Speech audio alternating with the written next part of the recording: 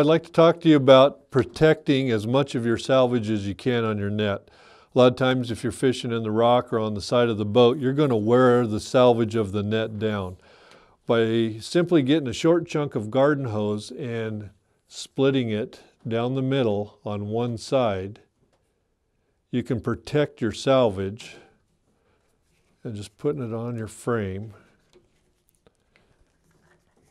On the side that's going to be contacting the ground or the side of the boat as you drag it up. So we'll put that all the way on there like that. And what you want to do next is take a zip tie, put it around it, and put it so that where it comes together is on the inside.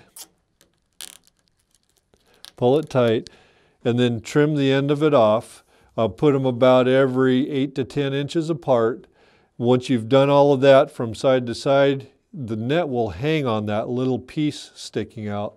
So what I do then is once again, I'll take some black tape and cut about 4-inch, 3-inch lengths, and I will go around that and cover it up and make it slick.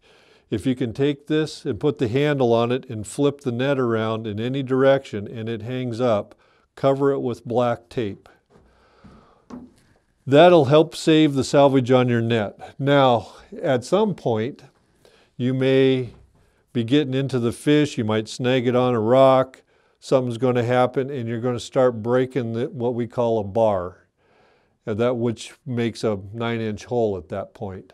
So what you'll want to do is have what I call a repair kit, and it's lighter line than the rehang kit with a couple zip ties in it. A couple things you can do is gather up from side to side, lace it up, throw some 1/2 hitches in it, pull it tight, and it will repair the hole and get you through the drift or the day or whatever. But once I get 2 to 3 holes in it, it's time to strip the net off and put a new net on. The gill nets were not designed to be dip nets or bags. They were meant to be free floating out in the ocean. So they're not as hardy as what a landing net is. But a couple tools to help you get through the day and hopefully stop some fish for you that are headed your way. Thank you.